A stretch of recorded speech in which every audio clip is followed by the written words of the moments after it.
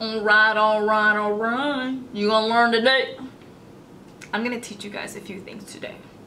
So technically you're gonna learn today. What is up, guys? It is your girl back with another tutorial. For today's tutorial we will be talking about the bikini area, the cookie, the downstairs, the vagina, the whatever it is that you call your downstairs. That is what we will be talking about. I'm gonna give you guys some of my tips and tricks, some pointers, some hinters, some whatever it is that you guys want. This is Bikini 101 for you guys. It is the summertime. We all want a bomb bikini area. Let's be serious. We all want to go down the beach, go to the pool, go anywhere and not worry so much about some crazy hairs sticking or just razor bumps in our bikini area. We want that shit to be freaking smooth. So if you guys are interested on how I keep my bikini area nice and smooth, very flawless, very razor bump free, then vámonos, let's go ahead and get started. So I am going to tell you that this has actually been a work in progress. It has been very difficult for me to not only develop this routine, to find this routine, and to figure out this routine. Now, one thing that I am going to say, that there's a lot of people that either don't shave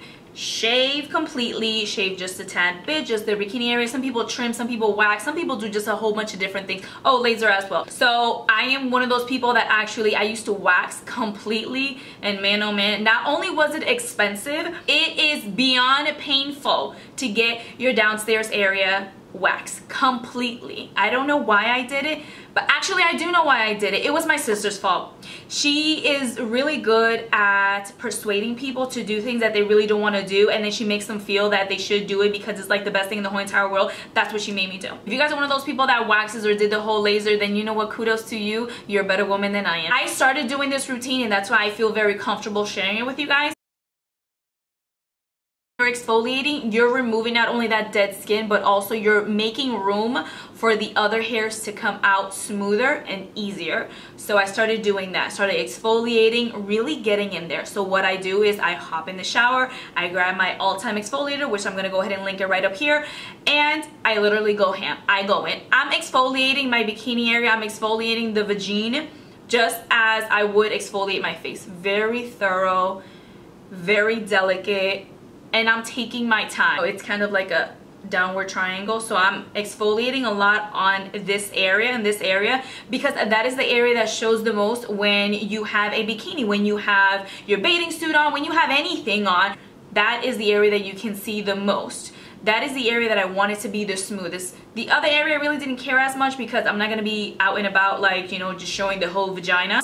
So you exfoliate really nicely, and you do it while you're in the shower, because while you're in the shower you're most likely taking either a warm bath, a warm shower, or if you're like me, you take a hot as F shower. I love hot as F showers. I like a lot of steam while I'm taking a shower, so that steam, it opens up and declogs your pores, and it makes it easy for you to exfoliate. So you go ahead and you start exfoliating. Next, you're going to want to grab an oil. Now, the kind of oil that I use, you guys know it, I am all about my coconut oil. It is very natural, it smells so good, it is really great for the skin. So once I go ahead and I am done exfoliating, I grab just a tad bit of my coconut oil, I put it on my hands, and I start actually applying it on the vagina.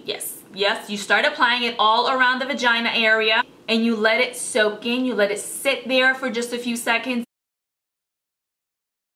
Then you're going to grab a brand new clean razor. Now, the kind of razor that I use is just the regular woman's razor, whatever.